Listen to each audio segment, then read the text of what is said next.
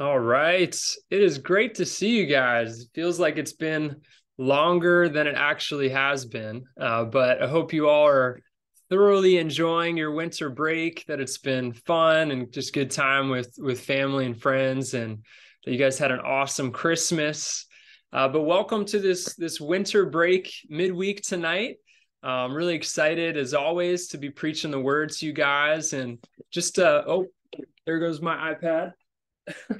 Just a little bit of a heads up that after my lesson tonight, we're going to have a time where we want to give you guys some time to reflect on the lesson and to have a notebook out or a note on your phone and to think about some decisions that you want to make that will help you start the new year strong spiritually. So as you're listening tonight, as we're diving into the scriptures, just keep in mind that we do want to give some time of reflection at the end, and then we'll have a time that you can share some decisions that you've made. Maybe there's something you've already thought about. Maybe tonight there's something that will strike you and you'll decide to do, but we will have a little bit of time of sharing at the end. But tonight we're going to, as Gigi mentioned, talk about starting strong in 2023. This coming weekend, we wrap up the year 2022. Can you believe it? That the end of the year is upon us. It's crazy. It doesn't feel like too long ago we were having this sort of lesson a year ago. But the end of the year it's a natural time to look back, to reflect, and to think about how we can continue to grow closer to God. Should it be the only time we reflect on our walk with God and make decisions to grow? No, that should be something we're constantly doing as disciples, but it is a great time. It's a healthy time to make decisions when it comes to our relationship with God. Amen.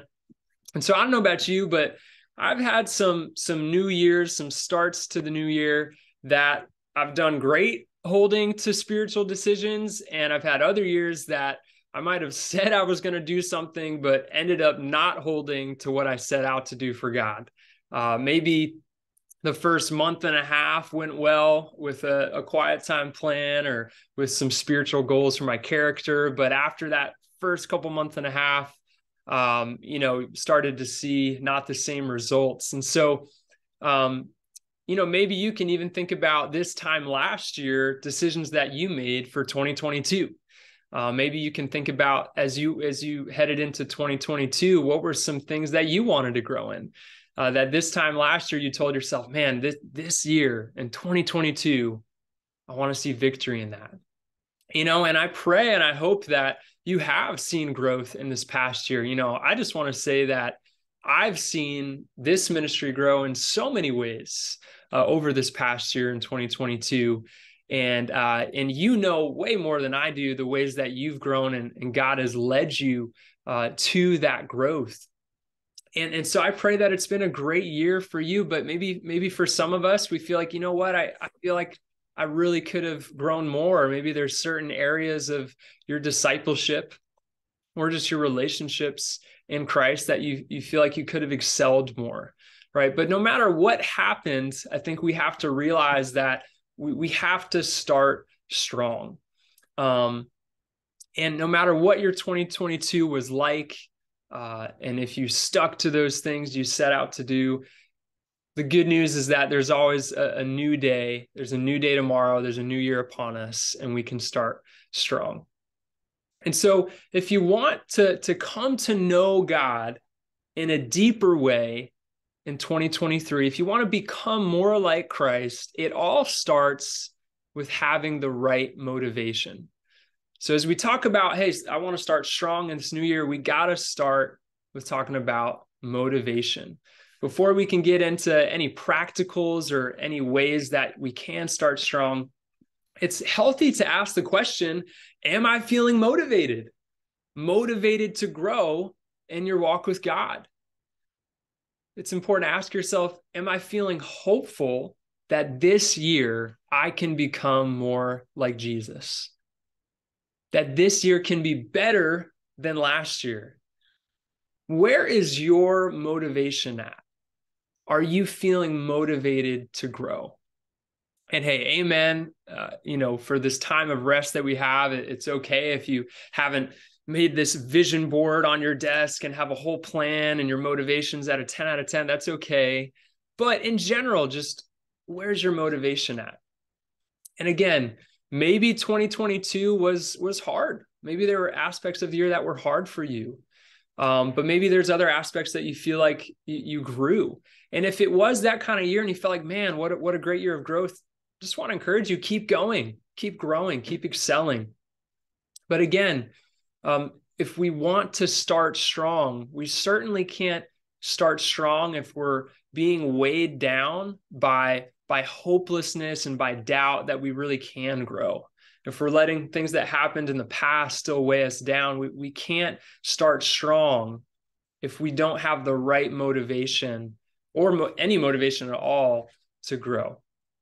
And so as part of tonight's lesson, my hope is to help bring you hope, bring you encouragement through the scriptures, that you can find motivation from God, and that you can feel motivated and hopeful rather than stuck in doubting that God can bring change in your life. And so whatever happened last year, guys, we gotta look forward. We gotta look ahead. Philippians 3, verses 12 to 14, Paul says, "Not that I've already obtained all this, or have already arrived at my goal, but I press on to take hold of that for which Christ Jesus took hold of me. Brothers and sisters, I do not consider myself yet to have taken hold of it, but one thing I do, forgetting what is behind and straining towards what is ahead. I press on toward the goal to win the prize for which God has called me heavenward in Christ Jesus." I love this passage. I love Paul's attitude here. He's saying, hey, I don't consider that I've really taken hold fully of what I want yet, mainly because he's not with Jesus in heaven yet. But he says, there's one thing that I do. And I think we got to learn this from Paul here. He says, I'm forgetting what is behind and straining towards what is ahead. Now, does that mean Paul is not learning from the past? Certainly not. I think he learned from his past, which really was persecuting the church and killing Christians. He learned, but he wasn't going to be defined by who he was before he was an apostle. And he says, I press on toward the goal to win the prize. And so that's got to be our attitude as we think about this new year. Let's adopt this thinking of Paul, this attitude, and saying, let me strain towards what God has in store for me in 2023. Amen. Let's press on because God is calling us heavenward. He's not calling you back to 2022 or 21 or 2020. He's calling you heavenward, forward, right? Forward thinking towards Christ, maturing in our walk with God. And so this scripture, that should kind of help us as we think about this idea of motivation. But what should be all of our motivation? What should be our motivation to grow and to start strong? And the answer to that is God's love for us, his grace, his compassion. Manny's brother, Caesar Coronado, did an awesome lesson a couple weeks ago on the grace of God. It's God's love is what should always motivate us to grow closer to Jesus.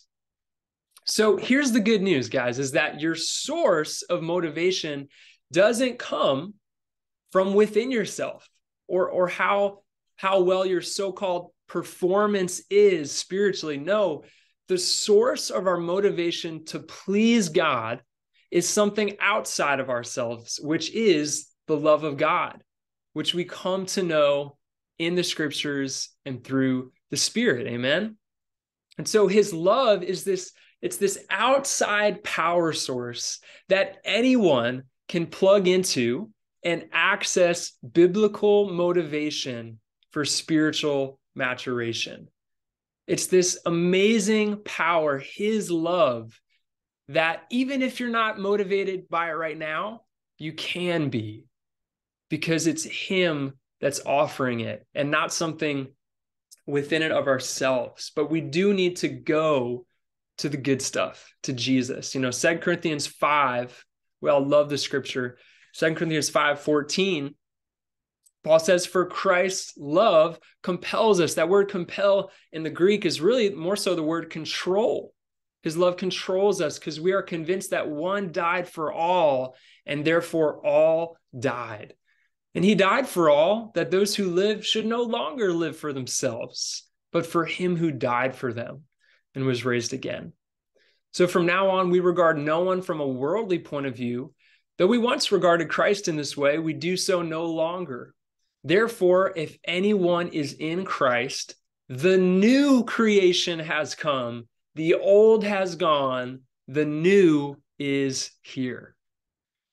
And so Paul, he starts this passage here in verse 14 by saying, hey, Christ's love compels us. He's not just talking about himself, he's talking about the body of Christ. Us as a body of believers, we should be motivated by Christ's love, because it's the only thing that will never go away. Your emotions will change, right? Your different exterior motivations outside of Jesus will wane, but Christ's love will always be strong. And if you want to start strong, start with Christ's love. Start with his love being your motivation. And he says that this love, it's going to compel us. And this love, we're convinced that Jesus died for us. And he did this so that we would live for him, that we would no longer live for ourselves, that we would live for him. And so we need to look at this and ask ourselves, man, am I motivated in the way that Paul is describing here? And also, do we get excited? If you just look in verse 17 of 2 Corinthians 5, he says, if anyone is in Christ, right? If you're a disciple of Jesus, he says, the new creation has come. The old is gone. That's exciting, guys.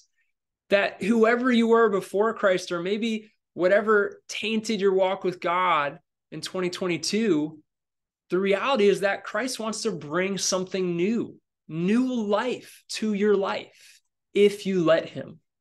God wants to do something new, something fresh in your discipleship in 2023, but it's only going to come through his love. Not how great you are, not how long you read your Bible in a day, not how many D times you had in the month. Those are all great things and important, but are we in touch with his love for us? And so on a scale of 1 to 10, how motivated are you by God's love to please him? Where is your motivation at? Because if our motivation isn't there, it doesn't matter how perfect your goals are, your 2023 quiet time reading plan. It doesn't matter how perfect those things are. If there's not a biblical motivation to grow, then our growth there will be a cap on it. It'll be limited. If we're not motivated by God to live for God, then we'll be motivated by worldly things and fall into worldly thinking. Amen. And so once your motivation is on straight and it's God, it's his love, then we can truly start strong. We can make goals. We can make plans. We can make targets for our spiritual growth and some practicals of how to start strong this year. And so let's say your motivation is there. Maybe in reality right now, you're like, man, I need to grow my motivation. But let's say you got there. You're there now. Moving on. So now what do we do with that? What do you do with that motivation that's from God? What is our aim as disciples of Jesus? I just want to give a little bit of a reminder to you guys of what the goal of discipleship is and what we're doing. And this is kind of goes back to a series we did last year at the beginning of 2022 called Practicing the Way of Jesus. You guys remember that? If you didn't get to be a part of that midweek series, it's up on our YouTube channel. But we talked about really just what discipleship is all about. Learning Jesus's way of life, practicing his teachings, right? And the goals of any follower or student of a rabbi We're to be with your rabbi, to become like him, and to do what he did. And so with Jesus, our goals of discipleship of Christians is to be with Jesus, to become like Jesus, and to do what Jesus did. That's why we're here. That's why we said Jesus is Lord, because we want to be with him. We want to do what he did. And so this is how we should filter anything we do. And as we make goals for this year, we should think about those three things: being with Jesus, becoming like him, doing what he did. And really what we're talking about here is lordship. We're talking about making Jesus the Lord of our life in every area of our life. And so for the rest of the lesson, I want to talk about how we can start strong in each of these areas of our discipleship. So starting strong with being with Christ, starting strong with becoming like him in this new year, and starting strong with doing what he did. And if we look at each of these things, what we're going to come to find out is they flow right into the other. And it's really going to help us to start strong, mainly because this is what Jesus taught. So turn your Bible over to Mark chapter 3. Hope you guys are still with me. I know we've been on break, but we're going to look at Mark chapter 3, verses 13 to 15. So it says, Jesus went up on a mountainside and called to him those he wanted, and they came to him. He appointed 12 that they might be with him, and that he might send them out to preach and to have authority to drive out demons. And so the first thing that we want to start strong in is being with Jesus.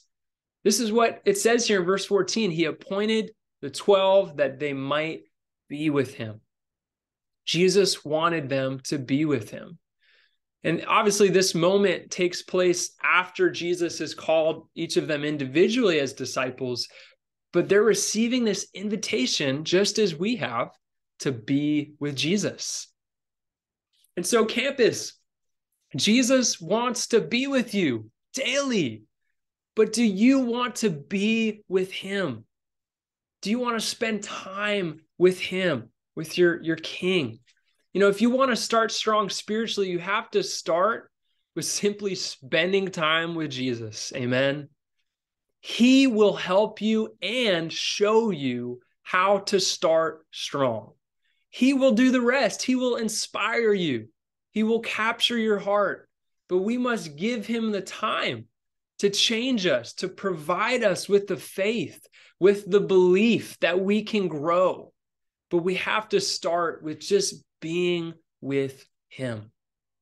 You know, it was encouraging this morning. Hannah and I were trying to really grow and not getting on our phones first thing in the morning and just starting our day and basically letting God have the first word in our day, just spending time with God, praying together. You know, I'm very prone and used to just going to my phone.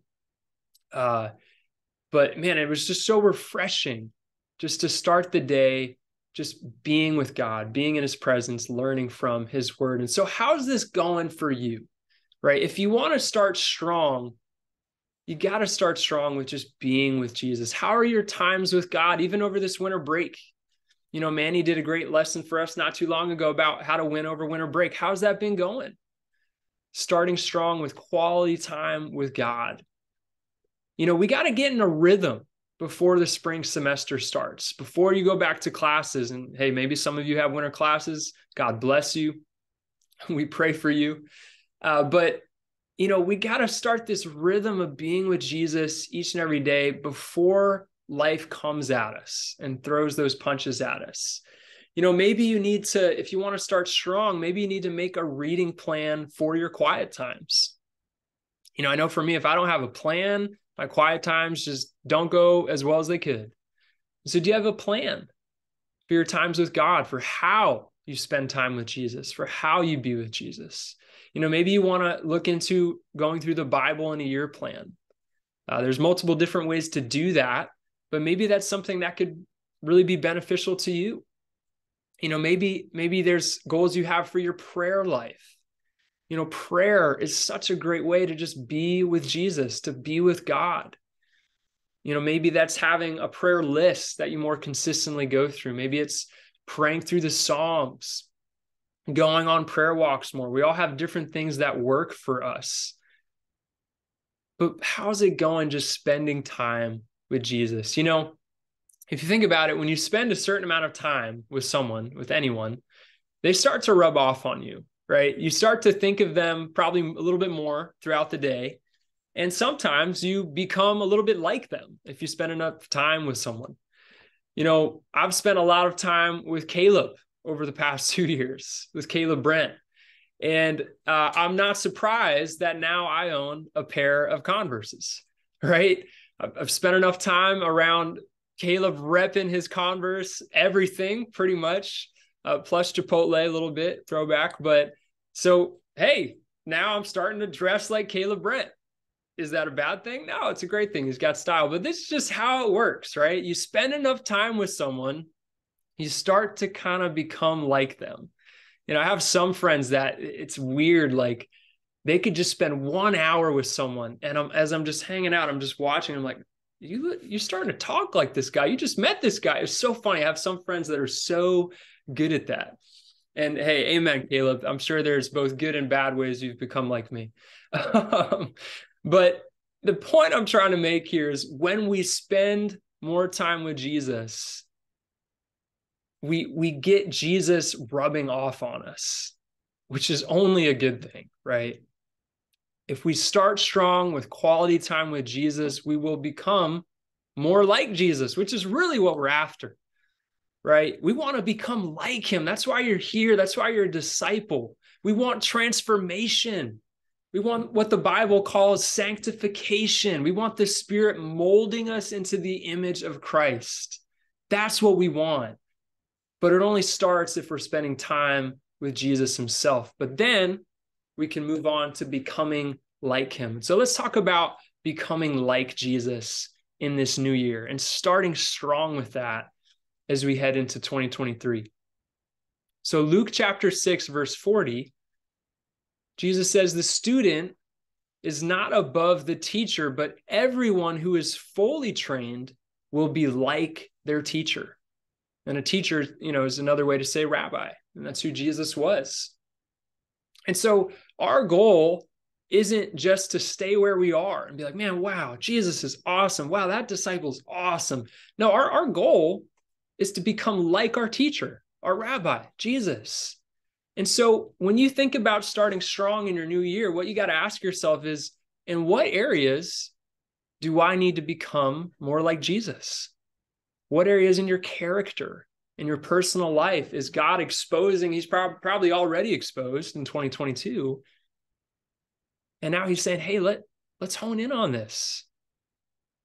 Maybe it's your patience, being a more patient person and being like Jesus in that way. Maybe it's your discipline, your self-control. Maybe it's attacking your pride and seeking humility, being a humble learner. Maybe it's compassion and empathy. You want to imitate Jesus in that way. Maybe it's your integrity with school. I don't know what it is for you, but we all have areas, and we will for the rest of our lives, that we can become more like Jesus in who he was as a person and who God is in his nature. And so as you think about this idea of starting strong, think about how to start strong in making personal goals. It could just be 3 or 2. And you're like, these are the ways I want to become more like Christ. If you can identify those, share those with people in your life, pray about them, then that's a really strong start to your year. You have accountability, you have goals, you have a plan, you have some scriptures to back that up, and then you go for it. I know for me, a personal goal for me, just in wanting to become more like Christ, is for me, my discipline, my self-control, specifically my discipline in my prayer life. That's something that I feel like I made some strides in last year, but I'm just still not where I want to be with my just discipline in my prayer life. And along with that, having a softer heart and God softening my heart for people in general. And so that's something that I'm like, hey, I want to grow in this. I want help with this. but what is it for you? And as we're becoming like Christ, which is the work of the Spirit, which is motivated by the love of God, we will start to do what Jesus did. And actually, the Bible says we're going to do some even greater things. John 14, verse 12, Jesus says, very truly, I tell you, whoever believes in me will do the works I have been doing, and they will do even greater things than these, because I'm going to the Father. And I will do whatever you ask in my name, so that the Father may be glorified in the Son. You may ask me for anything in my name, and I will do it. This is very encouraging. And so for those of you on this call here, for Chris, for Julia, for Renan, for Shania, he's saying to you, you will do even greater things than Jesus. Do we believe that? I mean, that's quite the statement to take in. And our insecurities want to combat that by saying, really?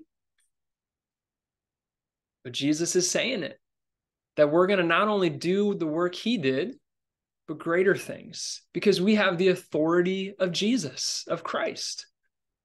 We are heirs of Christ. And so Jesus did many things. When we think about this idea of doing what Jesus did and starting strong in this year with doing what he did, Jesus did a lot of things in his time on earth, in his short time on earth, in his short public ministry. But if you want to kind of boil it all down, Jesus was a servant. He served all people, and he served God. And so if you want to do what Jesus did, he's calling us to be a servant. Jesus, he served every need of every kind of person. Jesus was making disciples. That's one thing Jesus clearly did, right? We're all here because Jesus decided thousands of years ago to go and make disciples. And so we should be doing that if that's what Jesus did. Jesus wants us to be a part of doing what he did. So maybe for you in 2023, as you think about doing what Jesus did, maybe that's learning how to effectively study the Bible with others. Maybe for you, it's just learning the next 2 Bible studies in our Bible study series, or maybe you haven't learned the first 3 and you want to start there. Wherever you are, it's just having this conviction of, hey, Jesus said, I'm going to do even greater things. So I need to start doing the work that he's cut out for me to do. And I need to be a learner because he's saying I can do it. So let me go after it. Let me have a goal to learn how to help someone make Jesus Lord. Amen. And ask for help with how to do that. Get advice, right? Get help. Obviously, along with that is sharing our faith. Jesus shared his faith with God. He shared about his relationship with the Father. Maybe that's something in this year God's calling you to do more, to have a conviction in, not for your glory, but to simply walk in the footsteps of Jesus. Another thing that Jesus clearly did is he served the poor. He went after and pursued justice and fought the fight against injustice. And so in what ways is that maybe a missing part in the circuitry of your discipleship, is going after serving the needs right around your community and in our city, serving the poor. If we want to do what Jesus did, that will lead us to the feet of the downtrodden. And so maybe it's asking for ways to do that. Reaching out to Rachel Levy and asking her about some of the Hope events going on. She's kind of our campus Hope representative for New York campus. But there's a lot of ways to serve. There's a lot of needs to meet, but maybe that's an area for you. I don't know. Maybe it's just being a great friend. Jesus was such a good friend. That's what he did. He was a mentor. He was a good listener. He was compassionate. Maybe you just want to be a more consistent, loyal friend and follow Jesus in that way this year. Maybe you want to just start strong with that. Maybe pull some brothers and some sisters in and just say, hey, listen, I want to have a strong friendship with you, right? Just hear that from me, bro. Hear that from me, sis. So hold me accountable. I want to be there for you. I want you to be there for me. Maybe you just need some extra communication with that, and you want to be like Jesus and do what he did in that area with being an encourager, being a great friend. And really what it comes down to is just being a servant leader. That's who God's calling you and I to be. And so, in short, the question that is good to ask is, what do you see Jesus doing in Scripture that you are not doing? Start there. What is Jesus doing in Scripture that right now is missing in your life? Now, don't go on a guilt trip. Don't freak out. But just, hey, Jesus is calling me closer to him. Amen. Get the help you need and go for it. And so how can you go after starting strong and living this out this spring semester? We still got a couple more weeks, obviously, of break. And so for some of you, this might sound a little premature, but there's nothing wrong with getting ahead of the game, right? With kind of getting ahead of Satan and his schemes, out scheming Satan. And so decide what areas you want to be doing what Jesus did more. Write them down. Again, just like I shared with these other points, pray about it and let Christ motivate you to do what he did. And so let me just say this too, as I think this is important to mention, is that, growth is slow and steady. Growth takes time, right? Growth, our spiritual growth, it's not pass or fail. It's more so there's a longevity to it. There's a kind of an arc to our spiritual growth. And so in the first 3 months of this year, you're probably not going to be where you want to be. That's okay. But the question is there progress, right? Is there progress that's tangible that can be seen in your life? And the closest people in your life, are they seeing that? Because you should see it, right, in your own life. But growing takes time, and that's okay. God is patient with you, right? God is there with you. But we can't settle for being stagnant, right? That is not what Christ does. Christ doesn't lead us back to our same sin. Christ doesn't lead us to a place of boredom, right? Christ doesn't lead us to a place where we're not excited about our walk with God. Christ leads us to something new. Amen. Something fresh. He brings progress. He brings maturity if we're really going after it. And so the last couple of things I want to mention is really just talking about setting yourself up to win. Again, this umbrella of starting strong. There's things that you can do to set yourself up to win. God has given us the agency and the ability to set our own conditions and environment for optimal spiritual growth. It's a gift that God's given us to choose that. And so a question I want to ask here as we start to close out is, what is one thing you can change in your life at the beginning of this year that will help you start strong spiritually? What is one thing that you could change? That one thing you change is going to give you better soil to grow out of, preparing the soil for growth. I'm just going to give some examples here of different things that might help you to make some good soil and to start strong. One question is, who are you spending your time with? Maybe the one thing you need to change is how you're spending your time and who you spend your time with.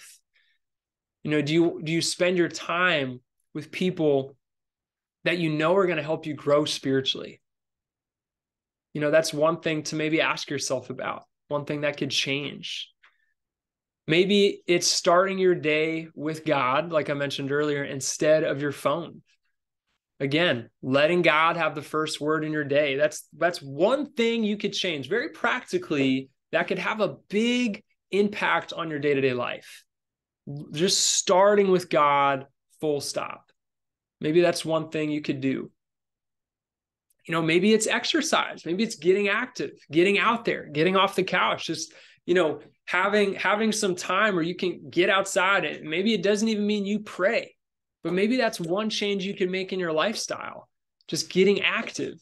That could help you emotionally. That could help you spiritually. That could help you physically. It's all intertwined.